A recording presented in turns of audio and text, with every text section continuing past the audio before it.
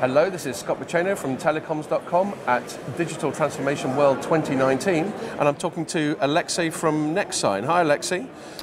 Why don't you start by telling us some sort of broad industry trends that you're observing at the moment? I think the main trend that CSP becomes global players. There are no difference between telco network and content service providers today, and we see the new offers for end subscribers. There are no differences between CSP, DSP, and OTT today. Right.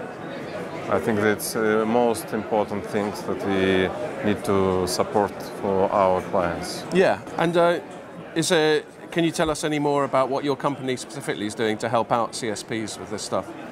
Yeah, in this direction, the first point, of course, we are having fully 5G compliant solution end-to-end. So we see this as a first point of our program, and it doesn't mean that we aiming only 5G requirements as a first point.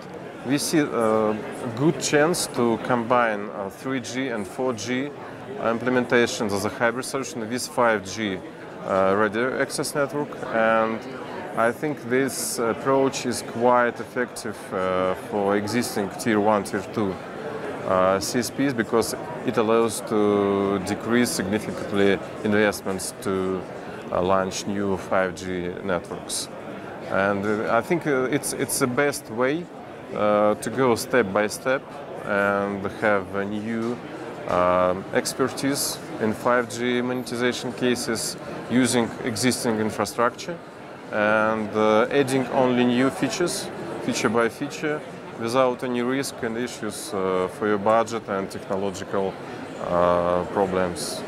So we are aiming this hybrid solution as a key feature for existing clients, of course. And just to finish off, do you have any recommendations for communication services providers? We think that the key moment for CSP today is to be a digital provider, not only telco. So it means that we can consider all service as a global digital service, ready to be integrated with partners, ready to integrate partners inside your network and provide your products as a bundle, as a dedicated offer without any limitations, depends on network owner. Because it's a key moment to be successful and have a good functional coverage and customer satisfaction today. So you need to be ready to provide any offer that you can see around you from your hands to your customers. So we are aiming this approach as a key direction for business development for our clients. Okay, great. Thank you very much. Thank you.